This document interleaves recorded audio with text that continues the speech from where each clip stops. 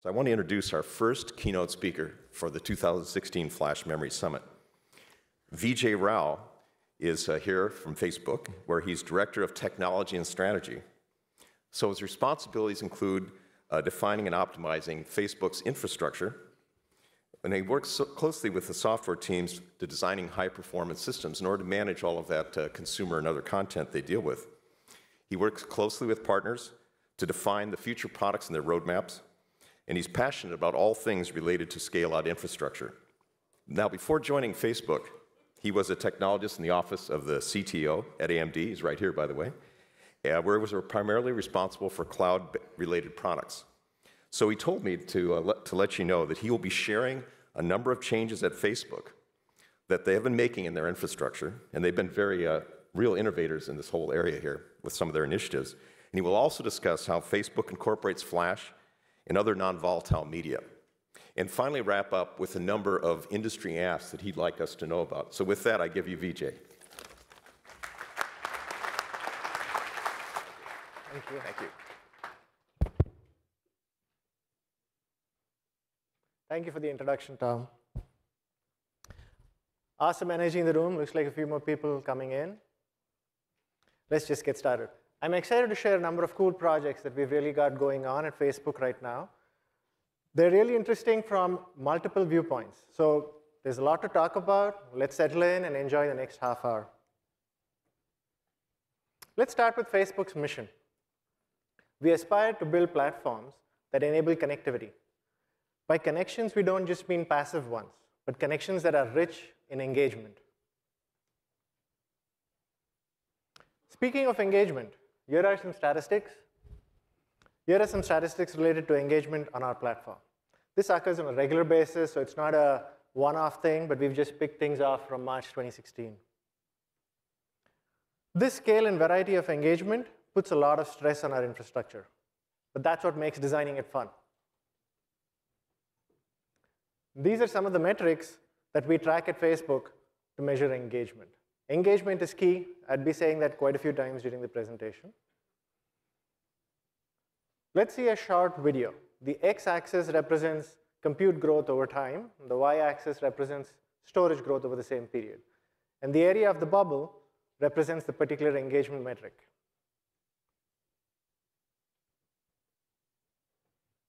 This is a lot of data that we sucked over many, many years. So as you can see, the bubbles grow, compute's growing. And you can see how the video is really picked up much later in the year, 2014. This does not have live video in, so it's still the old videos, does not have Instagram. So a lot of growth on top of this.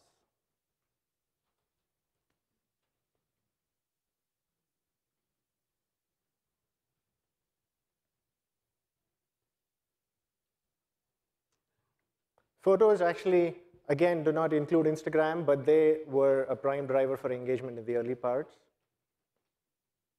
Messages, something very important to Facebook. And the reason you see the blinking is Messenger as a product was introduced only in Q3 2011. And so that's when the stats start. But the number of messages have grown a lot. And we like that kind of engagement on our platform.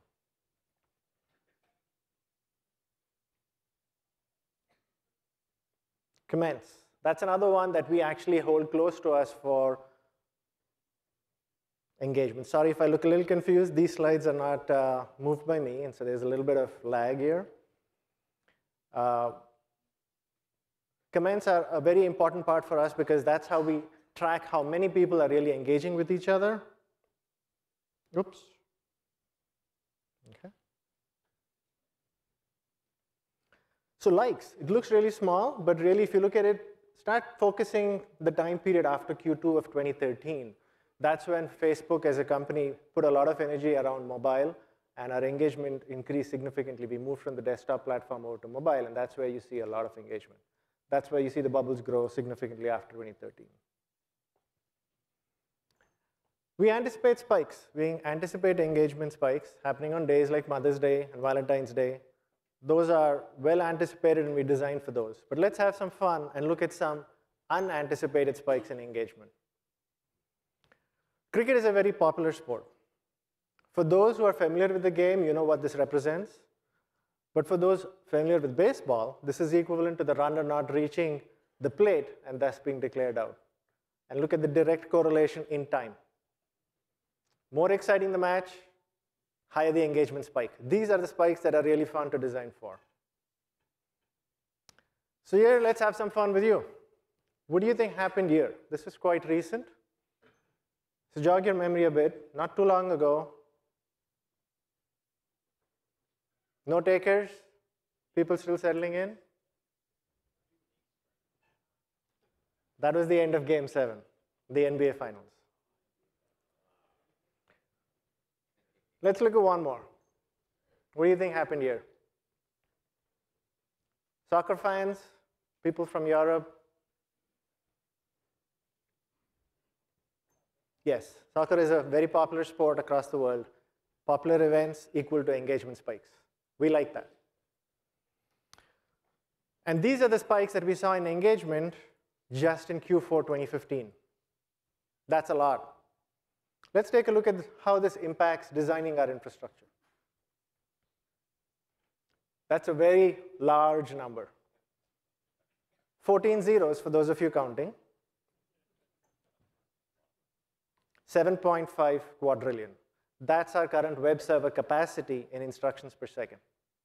It's difficult to relate to such large numbers. So let's try this. If human beings could execute web server instructions, if human beings could execute web server instructions, every human alive, including the baby born just now, would need to execute 1 million instructions every second. That's crazy. And that's how it feels. So at Facebook, engineers can have any server they want to design for all of these interesting problems, as long as it's one of these. Each is optimized for a specific bottleneck. Given our increasing capacity requirements, we specifically designed a web server that was tuned for this. We contributed to OCP. It's Yosemite for those of you who are familiar with it. It provides us 20% performance per watt improvement over the equivalent two-socket server. So definitely a lot of benefits for us. We're constantly looking for ways to improve our infrastructure, make it more efficient. And a few years ago, we disclosed that we were working on disaggregating resources. These were some of the challenges that we were up against when we decided to pursue resource disaggregation. Let's look at an example of how disaggregated compute and memory software works out for Facebook. Multi-feed, that's a service that has a leaf aggregator architecture. Basically, that means that there are two daemons running on the same server. The aggregator receives requests from the web server, and then it spawns off requests to all the leaves on the rack. It then aggregates the responses from all the leaves and sends the request back to the web server.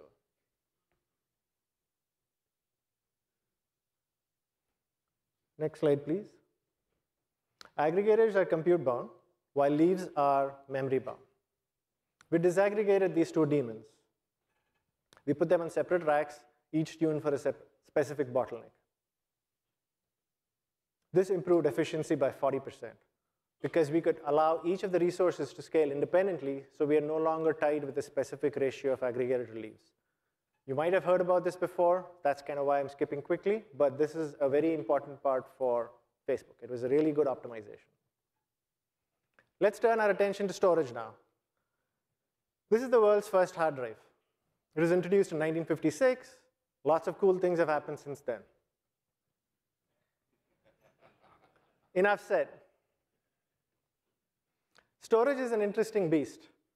We have a number of exabytes of data, but we've only got 3 types of media to store all of these on. These are some of the metrics that we consider as we traverse the storage hierarchy. This is a multi-dimensional problem.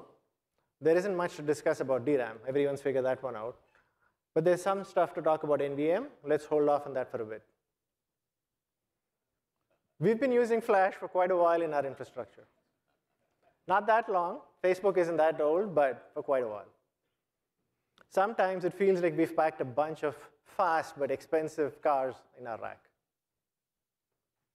These are some of the seeds, joking aside, these are some of the seeds that we're sowing for storage. We expect to reap the benefits in the next 2 to 3 years. So it's pretty near term. Let's look at Lightning first. It's our JBOF, that stands for just a bunch of flash. We contributed this design to OCP. We are very excited to see a number of our partners contributing to this design and making enhancements. Please visit our partner booths today. There are a number of instances of this design and its variations out in the booths. Lightning finds its root in our JBOD. It has 30 slots for flash-based media. It's versatile, and it accepts PCI-based flash in SSD and M.2 form factors. Disaggregating flash is a step towards our hierarchical storage. A number of our services, as you see here, have flash directly attached to our servers. This forces flash and compute to scale together. Makes it very hard for us to plan capacity. We designed Lightning to share flash across multiple servers, allowing each resource to scale independently. That's the concept of Lightning. Next slide, please.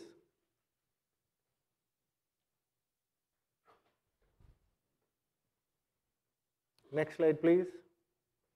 Compute servers communicate to the top of the rack switch, and then the top of the rack switch connects to the head node. All of this is done over Ethernet. We don't typically have custom protocols, InfiniBand. It's all Ethernet. And these head nodes are directly attached to the flash sled. Could either use SATA or PCIe. This is a mock rack configuration for disaggregated flash. We put this together in Excel. It's kind of an interesting tool. It shows the compute nodes, it shows the head nodes, and the flash sleds. But what's really interesting and satisfying is to see this design finally come alive. Here's a disaggregated rack actually serving production traffic. We currently use SATA instead of PCIe, but other than that, it's in production. Let's look at NVM. This refers to all the storage class memories, including PCM, memristor, spin torque transistors. There are a bunch of the others. After many years, a really interesting class of storage is on the horizon. We are still in the early years of exploiting its applicability, but we are very excited about its potential. We've been looking at this for many years now, so we are really excited. 3D crosspoint is significantly faster than NAND, but the impact to us is it requires us to make significant kernel modifications to take advantage of its speed. Our kernel team has been working hard on making these modifications. Think about polling, read-write queue separation, things of that variety. We are upstreaming all of these enhancements. We have early access to development prototypes from Intel, and we are excited to see this media also be available in the DIMM form factor in the future. On our side, we are working on re-architecting our storage hierarchy to take advantage of this new media. RocksDB, that's our persistent database store. It's a key value store optimized for storage media. It is used widely at Facebook, again, open sourced. Read cache is a new piece of software that we've been writing for the past few years that enables steering. It uses NVM to provide low latency as well as persistence. That is also available on GitHub for users to try out.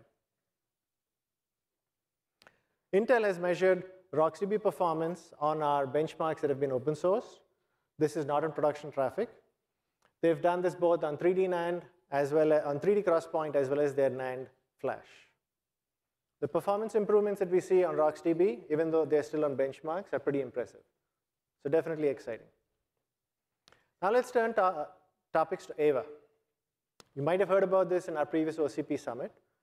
We adopted PCI flash cards using Fusion I/O quite a few years ago, but that's yesterday's news. Carrier cards and M.2 modules, these are the future. We call our carrier card AVA and contribute with respect to OCP. This design is simple and awesome. Or should I just say simply awesome? We are strong proponents of the M.2 form factor. We have standardized our ask to 22 by 110 with a by 4 PCIe Gen 3 connectivity. We see a number of benefits with this form factor. It provides us the flexibility to determine the appropriate mix of capacity, performance, and media type. Now let's look at something that's interesting. That's a change, worm storage. 3 years ago, at the Flash Memory Summit, Facebook, as well as a number of other companies, we asked the industry for worm storage. That's write once, read many. That's because a good portion of our data is immutable. Data is pretty hot initially, and then over time, its temperature reduces, and that's when it starts becoming immutable. And we've seen a significant increase in the amount of capacity we need from worm storage. The past 3 years, interestingly, on the industry side, saw a lot of innovations in technology process. Scaling planar NAND further became uneconomical because of the low number of electrons in the transistor. We get that. The industry fixed that using 3D NAND. Awesome. QLC NAND, which is the industry's response, stores 4 levels per cell, thus enabling high capacity in SSDs. So we are excited that many of our partners have figured out how to deliver high density, low endurance QLC flash. We are rooting for them to have it in production soon. We are modifying our infrastructure to take advantage of this advancement too. It's a give and take. The industry puts in some, we put in a bunch of work too. Now that this one's licked, let's up our ask to 5 cells per cell. I think 4 is not enough. We should bump it up to 5. The reason? We have a storage requirement of many, many exabytes. To put 1 exabyte in perspective, I recently visited Washington, DC. I went to the Mint there. They print a lot of money daily. I learned a lot. It got me thinking. Imagine that they printed megabytes instead of dollars. It would still take them 7 years to print 1 exabyte. Imagine how, so an employee had a very interesting poster on the wall. It said, imagine how I feel. I printed my entire life savings in the last 20 minutes. Many years ago, the transition began from a pure hard drive storage infrastructure to one that efficiently used both hard drives and solid-state memory. Now, we see another bidirectional pull. We see a pull towards higher performance, non-volatile memory, and we also see a pull towards lower performance, higher density, worm flash. And our hierarchical storage strategy that allows us to build a very flexible infrastructure, it allows us to embrace all the upcoming innovations happening in the industry. We added another type. I told you that we are only allowed to pick one of the types listed here. We added one more type to our fleet to enable disaggregated flash and hierarchical storage. Let's jump ahead and look at some of the infrastructure metrics that we track at Facebook. We talked about the engagement metrics earlier on. Now let's talk a little bit about the infrastructure metrics. This is how our infrastructure has now evolved over time. The x-axis, that represents percentage user growth. The y-axis is percentage employee growth. Not very interesting. But the area of the circle, the bubble, that represents the particular engagement metric that we care for. So compute growth, as you can see, really picked up again during 2013 when mobile became a very big part of our company strategy. Yes, everything goes to the right and becomes big, as any chart.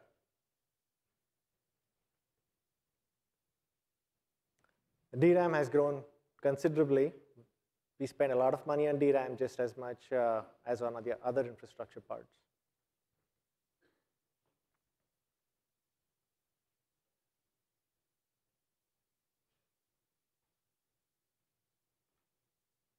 Keep track of the area of the circle. It starts really small for flash. That's just because to show you how much it has grown, how big the circle becomes at the end, the percentage was really small at the beginning. Grows significantly. Again, 2013 is when we started storing a lot more. We started seeing a lot more engagement with mobile. And that's Hard drives, look at that. Hard drives, contrary to popular opinion, have not gone away. We use a lot of hard drives. Definitely still a big portion of our storage fleet.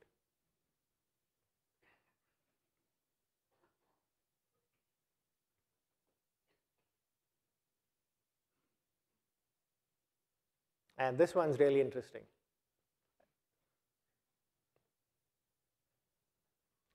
Again, as 2013 rolls around, look at the amount of egress.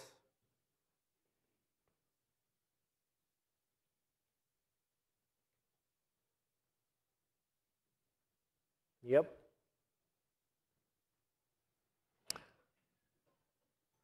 Next slide, please. There are 4 asks we have of the industry.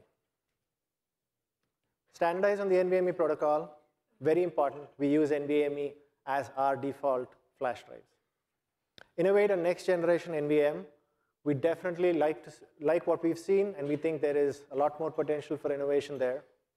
Densify with QLC flash, absolutely a big area for us. We asked this 3 years ago, and we asked that again. And the last one, proliferate M.2. We are big fans of M.2. Here's a bird's eye view of some of the projects that we discussed today. We're working on many more. And finally, we take pride in working closely with all of our partners to develop innovative solutions, not just for Facebook, but for scale-out systems in general. Thank you for being our friends. And that's my presentation. Thank you.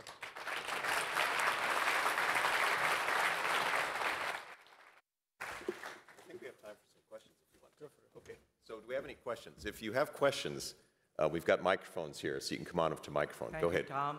I'm K.R.S. Murthy. Hi. On slide number 51, you showed the dollar bill and talked about megabytes and so on. Correct. And it's impending on us to get Bitcoin. A lot of things are happening if you are following up what Bitcoin is and so on. With Bitcoin, what you said is going to be disappearing in terms of how many gigabits you need or terabits you need and so on. Bitcoin is based on the numbers only, no paper, no image. Correct. Okay. So any comments on if Facebook is working on it, which is going to be very, very important in the whole currency industry, bank industry, credit industry, etc. Otherwise, we can talk offline. I'm an expert on Bitcoin as well. Sure. Thank you for the question. Yeah. That was not one that I expected to talk about today, and I am not the right person to talk about. Application in Facebook, yeah. Completely understand. That's not something I'm at the liberty to discuss about our future plans on investments towards currency and things of that sort. The goal for that picture was not so much to say it's paper money versus Bitcoin, just so that we're clear. And it had nothing to talk about how much money we spend. The only point I would like to say about Bitcoin currency is, yes, we look at it, and when the time is right, I'm sure the right folks at Facebook would make that decision. This is not the place for me to discuss that. Hi. Yeah. Just a quick question. Very fascinated, and I heard this once before about your both strategy on flash and HDDs, and the dot got a lot bigger. Can you explain how that works, how you decide in each case of workload which will go which way? The HDDs, what's driving that? The SSDs, what's driving that? Oh, sure. Yeah, I tended to take, so I've given a bunch of presentations to a number of companies where I get into that detail. I thought that would be too much here. But it's really, if you remember that hierarchical storage slide where I talked about capacity, IOPS, endurance, that's what really drives what we want. Cost, I didn't call out there, but is an important factor, as you can imagine. So things like Hadoop, we use hard disks. Things like our database, we use flash. So if we need IOPS, we go for flash. If you're looking for large capacity, lower IOPS, we tend to go towards hard drives. But with worm storage, things are a little bit fuzzy, and so there are certain parts where we would keep things on flash. There are certain parts that would move towards hard disk. It's a much longer explanation that I can give here, but high level, if you're looking for higher IOPS, lower latency, we go for flash. If you're looking for higher capacity, we go for hard drives. Okay, thank you. We have one over here. The industry asks that you have, based around flash, Yeah. around NVMe and the Lightning chassis project. How soon will you be engaging with the standards industry itself? We haven't seen you at any of those. Oh, we are as part of the NVMe standard, absolutely. We are part of the NVMe standard. We've put in quite a bit of requests ourselves into that, especially when you talk about streams. We are pretty engaged there. But in general, we are very much engaged with the NVMe spec. We definitely make it very clear what are the things we would like to see in NVMe as a protocol. But all the other parts that I told you, NVM, M.2, QLC, there's no standards committee per se for that. Correct? Is that what you meant? Did I answer your question right? It does, thank you. Awesome. And we are there in other committees too, so definitely we are very engaged in committees. Vijay, since you're there, why don't you take the next one? Go for for that it. side. Hi, thank you for the nice talk.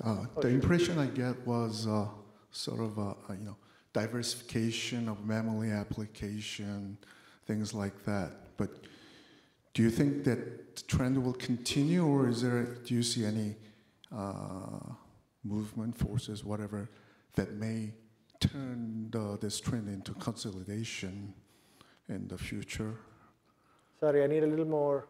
When you say consolidation, what did you mean by? In memory, application, diversification sense, it seems like my impression was you're seeing like many different, radiant directions.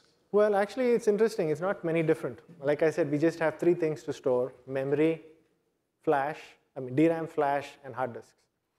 So those are the only 3 things that we play with. Now, we've created different pieces of infrastructure because certain applications put certain pressure on certain types of media. For example, with Lightning, we saw a lot of applications that needed access to a lot of data, but didn't really need it right away. For example, they could take a latency hit, but they wanted the capacity. That's why Lightning came about to be. But there are also applications that need a lot of performance. They need different kinds of media close to it, some NVM, some high endurance flash, and that's where AVA came about. So in AVA with M.2, we anticipate to put various types of memory so that we can mix and match the media type. So we don't see applications that would converge on just flash or just DRAM or just NVM. I think there'll be a mix, at least or I should not say at Facebook, we definitely think there'll be a mix. We don't exactly know what the ratio of that mix is, but it's going to be there. Thank you. Okay, we have one over here. Go ahead. Vijay, thanks for the talk. Today, do you store all of the data that your users generate? And how do you see that changing over the next decade as more and more data is generated? How much do you intend to store? I'm thinking, how do I answer that question? So we store the data that our users expect us to store. If a user deletes data, absolutely we delete the data. So let's make that very clear. We are very secure. We absolutely understand what we need to do from a user's perspective. Now, if your question was more about, do we intend to delete that data on our own? No. We absolutely need to wait for the user to tell us this data can be deleted. Was that where you were going with your question? Will you be able to keep up with the rate of data generation then? I mean, you'll have to store it forever. That's a very valid question, which is kind of why we are pushing for larger capacity flash, larger capacity hard drives. At this point, the best answer I can give you is we do plan to store the data until the user deletes it. It's very possible things would change in the future. We are looking at other technologies for cold storage like Blu-ray, which allows us to store higher capacities than what you would imagine today with flash. With Hadoop, we do a lot of compression. So definitely across the board, we use compression where we can. We try every trick that we know in the book. But until as a company we make a decision that we want to not store data, we don't intend to change that. We're being judicious in the data that we generate. So what I haven't shown is there was another very interesting chart or data that we collected at Facebook that is machine generated versus user generated. So the user sends in some data, but when we churn on that, we create a lot of data ourselves. So we are trying to be wiser on the machine generated data rather than cut down on the user generated data. Let's do one more here. Great talk. Jen Lee from Huawei Technologies. A quick question. So right now, like artificial intelligence, machine learning type of workloads, pretty hot, even for data temperature, right? So any comments or guidance on the system architecture or storage architecture for this type of workload? AI is a very hot topic even at Facebook. I'm sure you've seen We've disclosed a lot of papers and a lot of interesting projects we're doing there. It's a little too much to discuss in a few minutes here, but what I'd like to say is absolutely today, things work on a, just like I said, leaf aggregated infrastructure. Today, things are on the training model and inference infrastructure. I believe, again, this is too early. I say I because I think at Facebook, we are still figuring out what the right answer is. So I'm just taking a step ahead here and saying, I believe that in the future, there will be a lot of AI as part of our applications itself. And at that point, I think Facebook as a company will figure out how to change our infrastructure to put more either storage or change our algorithms to be able to be better distributed. Right now, we are too early to make that call. There's just too much happening.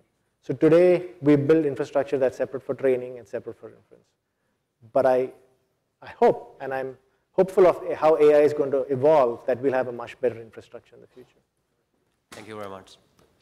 So I think we can take maybe one more question. He was before me. Yeah, okay, go ahead. Hi, I'm Praveen from IBM's Cloud Object Storage Group. I've been looking at TCOs for the last little while, and based on your chart, enterprise, if you look at industry standard trends, enterprise flash is in the 50 to 60 cent per gigabyte, trending down. Client-based SSDs are, of course, much lower. And then you look at the trends on bulk capacity HDD, trending towards 2 cents a gigabyte. If you're putting your QLC below that as your egress path, along with your Blu-ray, are you asking for under 1 cent per gigabyte flash for QLC? Because otherwise, you're not going to be cheaper than bulk capacity HDD storage. Right. So I'm not at the liberty to talk about pricing here, but it's a good question that you bring that up. Our applications today that are on hard drives, there are some of our applications that are on pure flash. There are some of our applications that are on pure hard drive. But there are applications that are right in the middle. Hard drives are too low performant for that. Flash is too high performant for that. QLC falls right at the right place there. So it needs the capacity, but it can deal with the lower endurance. Now, what exactly that price needs to be is not something I can disclose here. Sure. You're welcome to come into Facebook and we can talk there. Yeah, no, I was talking industry trends on pricing. So it's just, I totally understand that. So it's really, your diagram is a little bit, it's tapped off of your flash as opposed to underneath of HDD. Correct. From a cost standpoint. The reason we've put Worm and HDD together is they are pretty close in terms of where we would want them to be. Now, does the price need to be exactly the same? Up for discussion. Capacities would be different. That's also up for discussion. So we always take TCO, never just dollar per gig. All right. Thank you. All right. Well, thank you very much. I think that's all we have time for. Thank you, Vijay. Thanks.